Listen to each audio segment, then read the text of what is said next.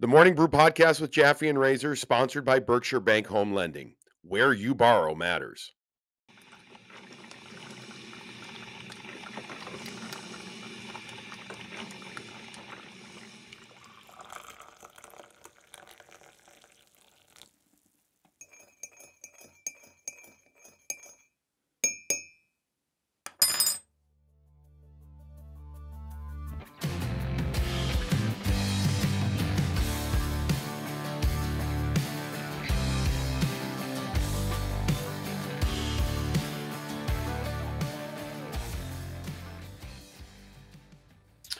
I'm going to guess that this game that the Boston Bruins lost to the Toronto Maple Leafs for a final score of 6-4 is going to be looked at quite differently from the lens of each opponent. I'm going to guess Toronto Maple Leafs are going to feel pretty good about their game, and the Boston Bruins are going to say, holy smokes, we didn't really show up. As we welcome you into Morning Brew with Jaffe and Razor, post-game from, again, the Toronto Maple Leafs 6-4 victory over the Bruins at TD Garden. As always, presented by our lead sponsor, Berkshire Bank. We'll talk about a few other partners later in the show. Razor, that was not, from our Bruins perspective, not pretty. Not pretty at all. 6-4, the score, not as close as I think the score indicates, but completely sloppy and ineffective.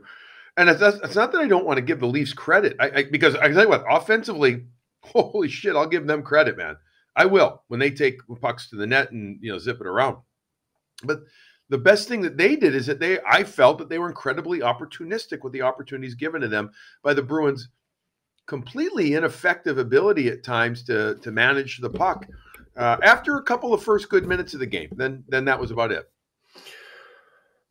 Agreed. And we pull away from the set and we drive home and you think about it a little more. I was talking to people in Toronto today and they're asking and questioning, does Lindholm put them over the top with their back end? And do they have enough on their back end? And I thought so. And then you give up 6 goals and you don't manage the puck well. And 2 or 3 of the goals are directly on the defense not managing the puck well. And you start to think and you start to wonder, do they, and you don't think of, I didn't expect it, but did they manage the puck well enough against these good teams on the back end? Well, they do against Tampa the other day. Yep. Sure as hell did. They didn't hear. I find this, again, I want to put this out there. I read a quote post-game from Colin Blackwell, one of the newest Toronto Maple Leafs, acquired from Seattle. He said, quote, "It felt like a playoff game." Did you feel like it felt like a playoff game? Yeah, I don't believe that. And it might have in the Leafs dressing room, but it definitely didn't in the building. It didn't look like it on the ice. And if that's game 1 of the Stanley Cup playoffs, then I probably won't be watching by round 2. Yeah, like there wasn't any intensity, and you could feel that from up top. It was a Tuesday night game, and that I think that's also disappointing. I think we can be honest with that. You would have loved to have seen a 3. I'm jealous of everyone who was in Tampa who saw a 4-3 overtime game between Tampa and Carolina. That's what I wanted tonight, and it was far from it. And that's a product of the schedule and the 82 games, and it just the timing didn't line up well for either of these teams. But again, I think Toronto's going to look at it and say, hold on a second, you Boston homers. That's what they're going to say. Look at the way that we play. We were good in the neutral zone. They were in the right positions. I thought they were structured in the offense, in their D zone. Didn't let the Bruins really get offensively generating much stuff. You brought up later in the game, there was a shift in the third period. I don't remember the minute mark, but it was mid-late where Toronto was cycling and moving. And you said to me, the Nesson studio, inside TD Garden, he said, that's really the first sustained offensive zone shift we've seen from either team in this game. And I think it was accurate. But Toronto was pretty damn, good. I mean, their acceleration evident. Boy, did they turn guys like Carlo and Grizz, Clifton, who started out actually good. We clipped a few good plays early on, and then that wasn't even a pizza. That first pass to nowhere on the first goal. I mean, take it behind the net. Jeez. Right. Just exactly. Take it behind the net there and settle it down. And then it leads to the Blackwell goal with an easy tip in. And anyways, I just think of this game will be viewed completely different by the people in Ontario, or I'm saying Toronto fans, and the people in Boston, the Bruins fans. There were a couple of injuries. Justin Hull got injured, but he was cut. Mrazek gets injured. Holy smokes! What does Toronto do for their goaltending if Campbell can't come back? He's practicing right now. He should be very close. I think they said this week he could play, but you're not going to go anywhere with the kid Shalgren as your starter. What a miserable year for Mrazek. And then the kid Lyubushkin, the big guy, the big defenseman who's been pretty good for them, goes down after the hit from behind on Taylor Hall. That wasn't called a penalty. I was okay with it out being called a penalty. Brick said that on the air too. You know, he said it. We both said it.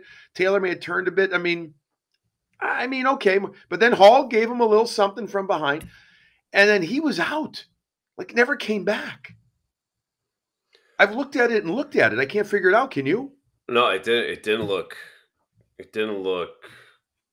dangerous by any means, and so you wonder if Howie felt weird, or because it wasn't precautionary, because they'd already lost another defenseman, like he talks about in Hall. So you don't go down to 4 defensemen if it's just precautionary reasons. So weird, just kind of odd, but didn't feel terrible. We see that play happen once a game somewhere. I saw somebody in Toronto just quickly checking the social media verse. One of the shows up there putting out one of those, I think it was a Twitter poll about, suspension, fine, or nothing for the Taylor Hall hit. Marshy would have got suspended probably, or you get fined, but no one else in the league is. Exactly. I just, I'm. Anyways, the good news, I guess, is, again, a report. Morgan Riley spoke to Lyubushkin after the game, and the quote is, quote, "He seems like he's going to be okay." That's good. I've looked at it 4 times. I can't figure out. I mean, he gets hit kind of in the side of the face. I thought maybe he got a finger in the eye, or his shield did something. I thought, but he also grabbed the back of his head, but yet his head didn't. I don't know. Anyways, I hope he's okay. But that was about, the Bruins did a little this, a little that, but otherwise, what do we take out of this game, Razor? Besides wanting to burn the proverbial tape, is there anything else that we take out of it? I don't think so. And that's disappointing. I would have, it feels different than them getting run out of the building by Carolina at 6-1. It feels different than the Rangers coming back on them and losing that afternoon game 5-3, I think it was. It just there wasn't enough, and I would rather have it been the Maple Leafs just dominated down low, and I guess we haven't seen the Leafs in the building in so long either, right? So it's a different vibe. But the last time they were there, I think about the playoffs, and they were dangerous. It didn't feel dangerous tonight. The Toronto Maple Leafs didn't feel dangerous tonight. The Bruins were far from dangerous, but the Leafs, I felt in those series, were always dangerous. They always, it was Mitch Marner. Like, it just felt, there wasn't really much of a show tonight. It was more a product of the Bruins just giving it up themselves. And we haven't seen that very much of them, but it's to be expected. And we'll, so 14-2-1 coming into this game, exactly, right? Like and their rookie goaltender's 11-1-1 in his last 13 games with a 938. All right, let's start there. Was Swayman nervous in this game, in your opinion? I think he was. Yeah, okay. I think he was. How could you tell? Was it by the puck touches that we marked again early on in the game? Do you think he was nervous and that was an indicator of it? Yes. Yes. The first 3 times he touched the puck in the first minute and 3 seconds of the game was bad. And just routine plays where he gets out, moves the puck, feels confident. I don't think he felt that.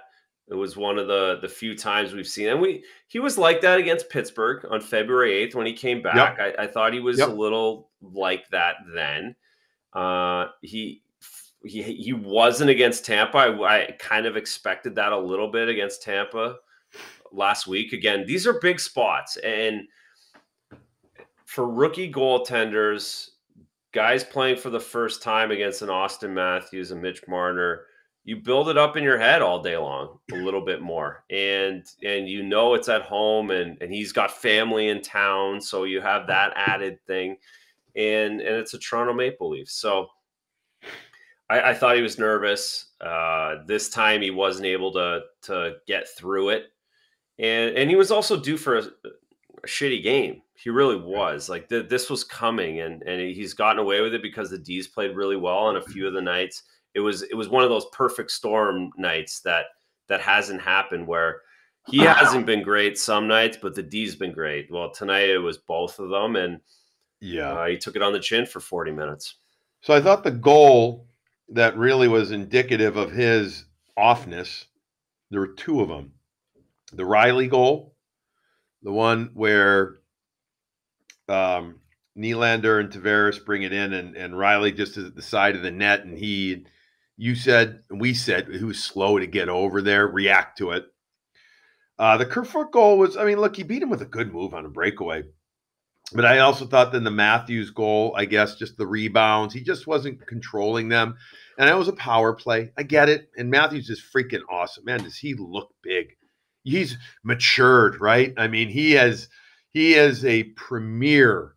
I mean, he is the premier. You could argue premier scorer in the National Hockey League. He's Matt Sundin now. Yeah, he's Matt Sundin now, right? He's got a receding hairline too already. He could end up being like that. Not that I can talk. He's going to eat that one for sure. That's not going to go his way. But not everything can go that guy's way. He's got everything else going for him. He's a monster out there. It's getting easy. He still doesn't have Patrice Bergeron defensive skills yet. But he's going to be awesome in 10 years. It's going to be fun. Oh yeah. There were 2 goals. But just to your point, though, let's just back to Swayman real quick. He makes a save on that breakaway. He's made that save 8 out of 10 times in the last 2 months on Kerfoot. It wasn't that great of a move. He got nervous again. He got early. He got ahead of it. He hasn't been ahead of a lot of things in the last 2 months. Got ahead of Kerfoot. Riley is not ready. Riley didn't make the read. He didn't get back to his post quickly. It looked awkward. It looked weird. It's 1-1 at the end of the period if he makes those 2 saves. Right. And then all the other stuff doesn't happen. Just that's how the goalie thing and the margin and the thin line that you're always on, that's how it works. Because again, he's made those saves, and they're not exceptional saves. They're just a couple extra ones. Yeah. You mentioned it could have been 1-1, but instead it's 3-1. The Bruins then get an opportunity on a power play in the second period, and man, oh man, early, about 5-6 minutes in, it was no good. I mean, the power play was no good. The Toronto Maple Leafs were so aggressive on their PK, and the Leafs have been good on the PK and the PP this year. You have number 1 power play right now. Remember when Edmonton was like 40%, 40-something percent? And everybody was like, oh my God. And meanwhile now, I mean, Toronto's at 29 point something coming in. It was good. But anyways, their PK was really good. They never gave the Bruins an inch. Never there. They snuffed them out. They went to the walls, I mean, aggressively. And the Bruins, they had, I mean, they, they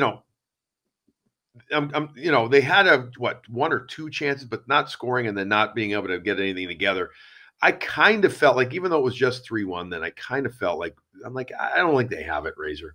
I don't think they have it in this game.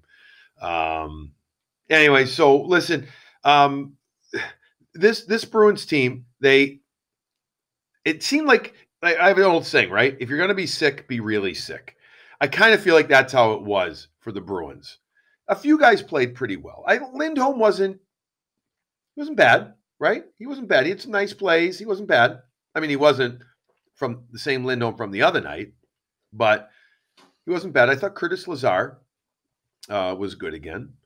Charlie McAvoy, did his job. Anybody else jump out at you as pretty good in this game? I mean, it's slim pickings. No, it is, but I thought Hall was good. I mean, he scored a goal. He drove wide, similar to Nylander. He blew by the defense, went in, scored a goalie interference goal that they made up, and I liked it. Even the fact that he was getting hit from behind, he was yelling at the refs, like he was engaged. He was engaged in a big way. David scored his goal, but he hit 2 posts, and I mean, he was out there doing the second line was good as well. Third line could have used more from them, I suppose. That's what they have the matchup. I think. Again, you couldn't even get that out of the game. That's the unfortunate part too, where you don't even, because it turned 6-1, 3-1, 6-1. You don't really get a sense of who's playing against who, because we were doing that right away. Right? Like first shift, we're like, all right, let's see who's matching up, who's Bruce playing, but then you get to the third period and you're just looking at Sheldon Keefe putting his fourth line over the boards just to make sure that Frederick doesn't go after somebody. Like that's what we ended up dealing with at that game. But a little disappointing in that too, because you don't really get a sense of who actually played a good game. And who has the matchup advantage. Yeah, I mean, nobody really ended up being great, but you mentioned a few good players. Now, there were some players that weren't so good. Brandon Carlo was one.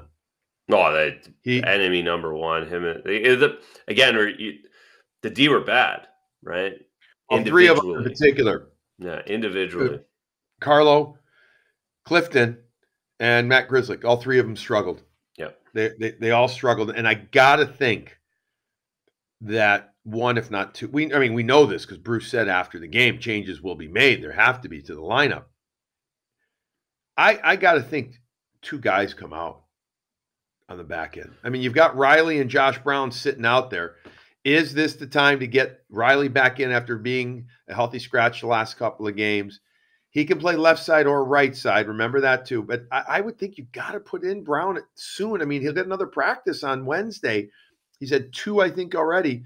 Don't you got to see what you have in him? You do.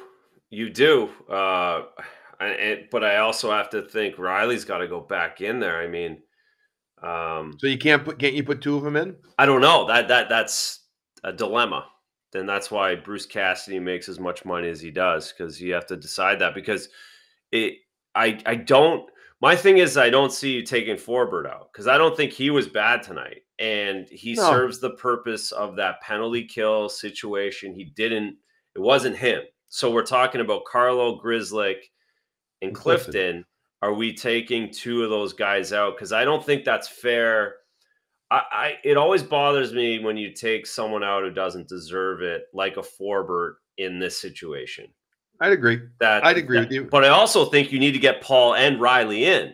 So that's the decision that needs to be made, because you don't want Paul going too long. I guess that's really enough. But Brown, sorry. I keep saying Paul. I know he went to Tampa. Same Ottawa Senators. Yeah. I get it. So sorry. Brown. Thank you. Paul Brown, former football player. Same boring names that played in Belleville. I saw them play for the Senators in Belleville.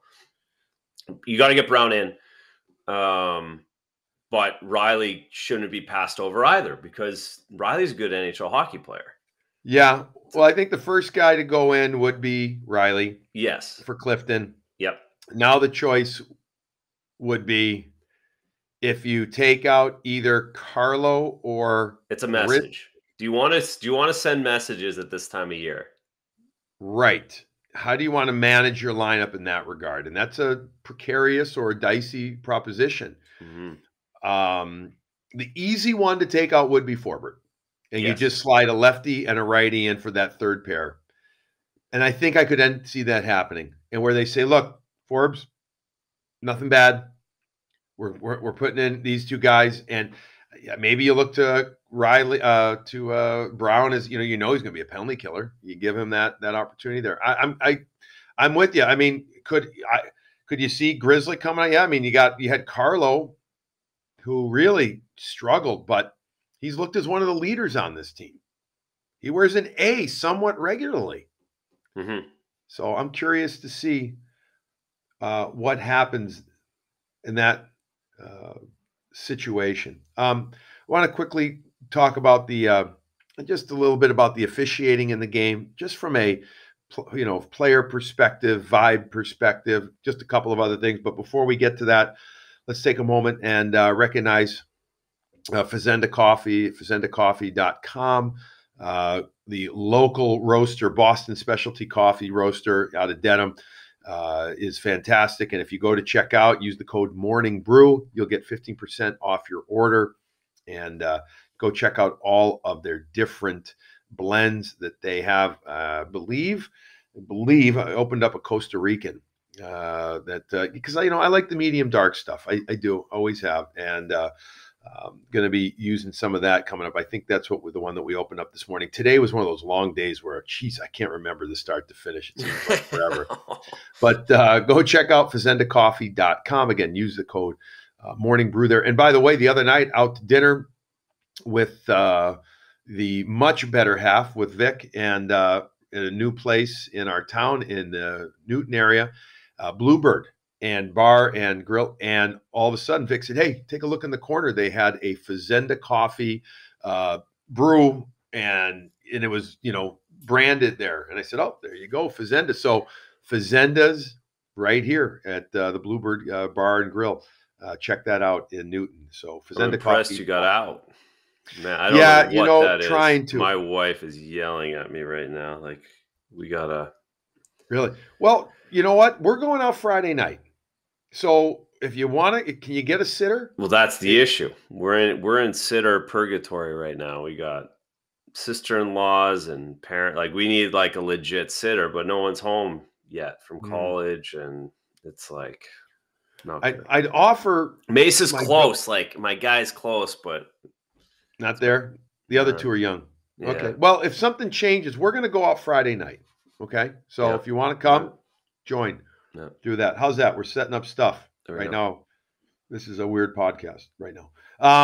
Also, real quick, let's remind you about Max Pro Hockey with Max Grachev.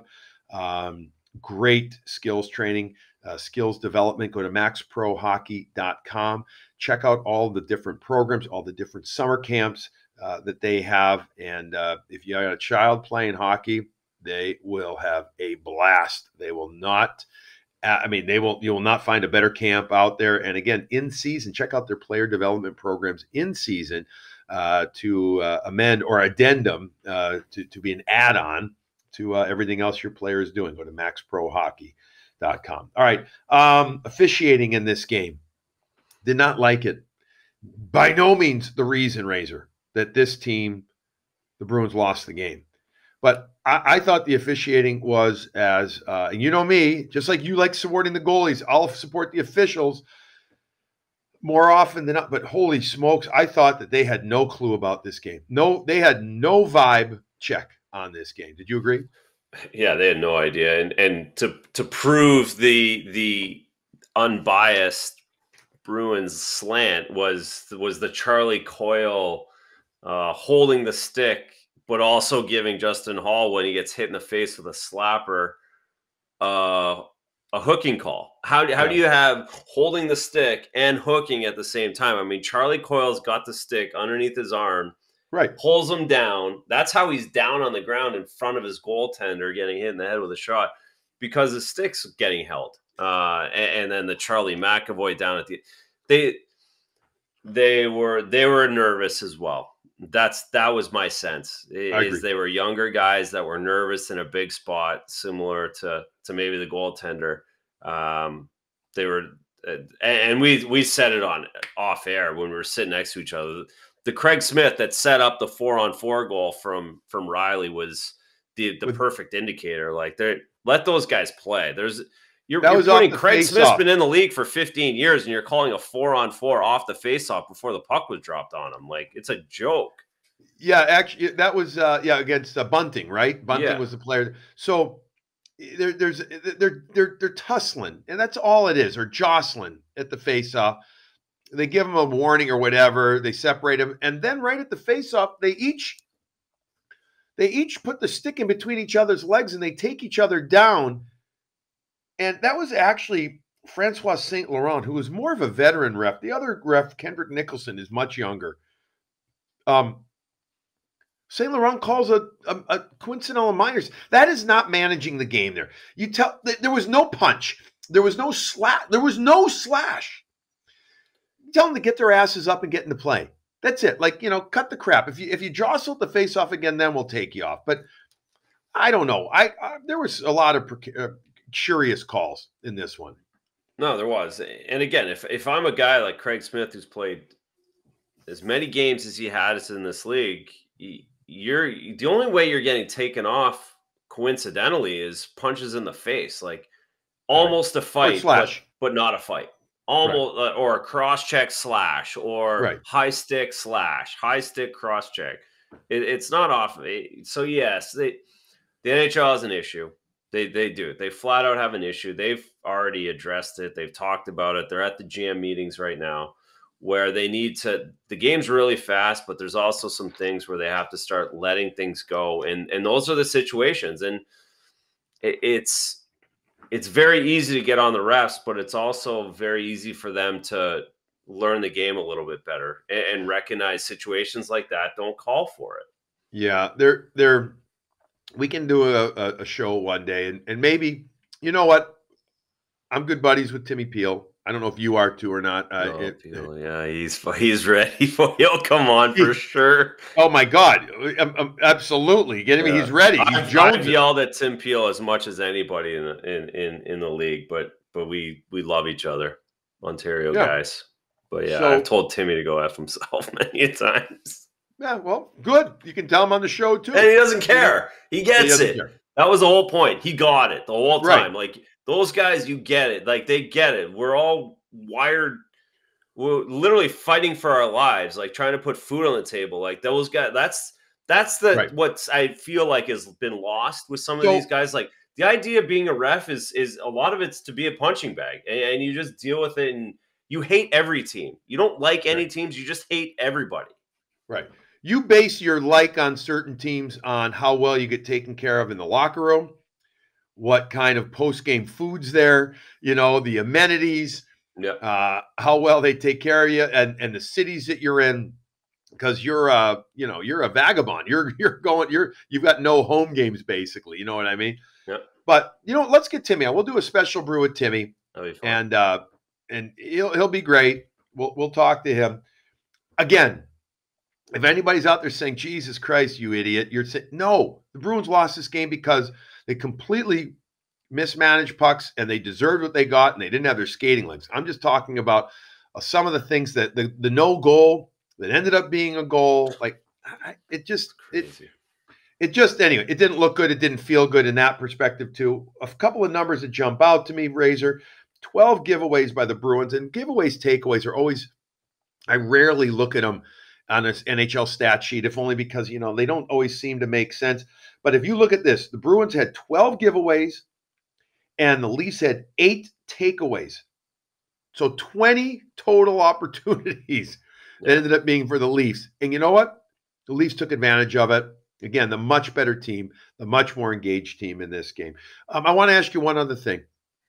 I thought that Swayman maybe would have been pulled at 4-1 if he gave up another goal, that breakaway goal. Remember the one that he saved? Yeah. The breakaway that he saved.